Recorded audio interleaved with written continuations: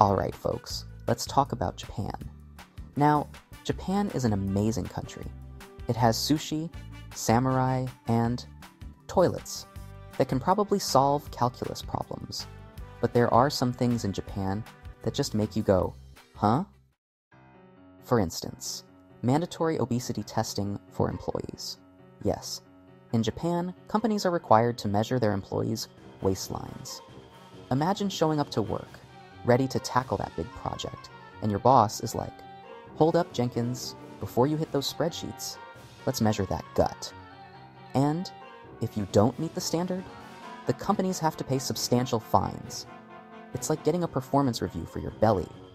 I'm sorry, Bob, your productivity is through the roof, but those love handles, not so much.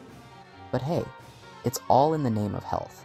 They're trying to curb obesity and improve public health. Still, I can't help but laugh at the thought of a CEO being hauled into a meeting because he enjoyed a few too many sushi rolls. Sorry, Mr. Tanaka, we've got to let you go. It's not you, it's your waistline. Speaking of food, vending machines. In Japan, you can get anything from a vending machine. Drinks, snacks, hot meals, umbrellas, you name it. They even have vending machines that sell used underwear. Used underwear. I mean, who's the target market for that? Hey honey, I forgot to pack for the trip.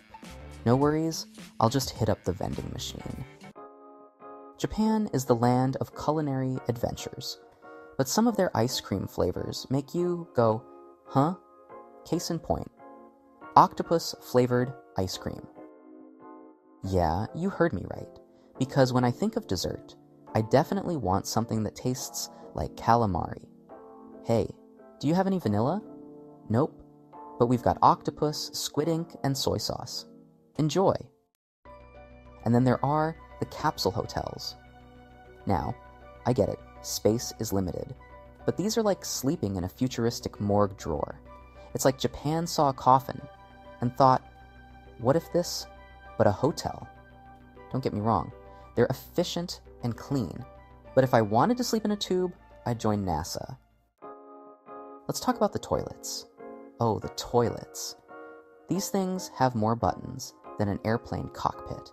Heated seats, bidet functions, music to mask your business. There's even one that analyzes your health. That's right, folks. It's like having WebMD in your bathroom.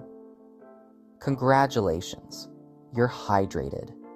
Also, you might have an iron deficiency. Have a nice day. And then there are the Maid cafes. You walk in, and you're served by girls dressed as French maids who call you master and draw cute faces on your food with ketchup. It's like stepping into a live-action anime.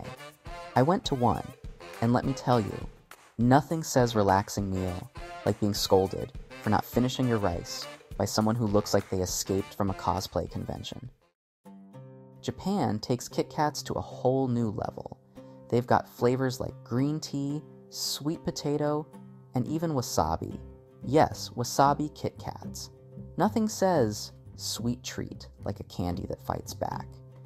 You think you're getting chocolate, but then, bam! Spicy horseradish punch. Break me off a piece of that. Wait, why is my mouth on fire? Let's not forget the mascots. Japan loves mascots for everything. They have mascots for cities, companies, even prisons. Imagine getting locked up and the warden is a giant fluffy character named Inmate-san. Sorry you're here, but at least you get a photo op. And what about these napping cafes? Yes, Japan has cafes where you can pay to take a nap. You walk in, grab a comfy spot, and snooze away. Imagine walking into a cafe, ordering a pillow instead of a latte, and dozing off in a cozy corner. It's like a Starbucks for the sleep-deprived. They even have staff to wake you up gently. That's right, someone's job is to be a professional alarm clock. Good morning, sir. Your latte and wake-up call are ready.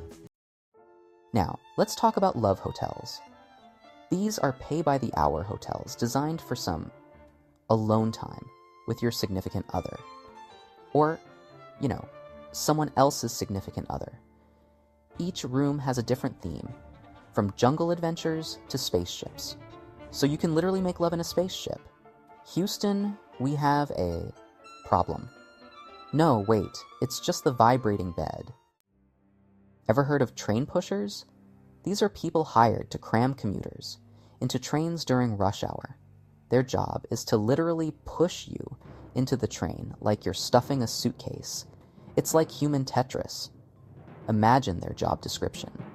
Wanted strong individual who enjoys close encounters and has no concept of personal space. Let's cuddle up to the idea of cuddle cafes. You pay to cuddle with a stranger. No funny business, just good old-fashioned cuddling. Imagine explaining that to your friends. Hey, what did you do last night? Oh, nothing much. Just paid a stranger to spoon me while I told them about my day. Best $50 I ever spent. Japan loves its themed cafes. They've got cat cafes, owl cafes, even goat cafes. Yes, you can sip your latte while petting a goat. Just don't ask for goat milk, it gets awkward. And the cats?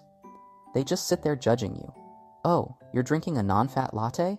Pathetic. Did you know Japan has entire islands overrun by cats? These cat islands have more feline residents than human ones. It's like The Walking Dead, but with cats. You step off the boat, and you're swarmed by furry overlords demanding treats and belly rubs. I'd visit just to see the island council meetings. All in favor of more naps and fish? Meow. And then there are ear-cleaning parlors. Yes, you heard me right. You go in, lie down, and someone gently cleans your ears with a little scoop.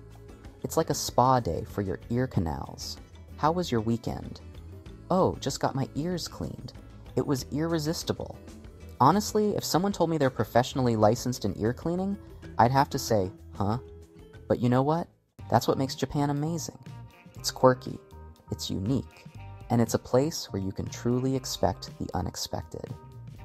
So next time you find yourself in Japan, and something makes you go, huh? Just remember, it's all part of the adventure. Stay weird, stay wonderful, and I'll see you next time.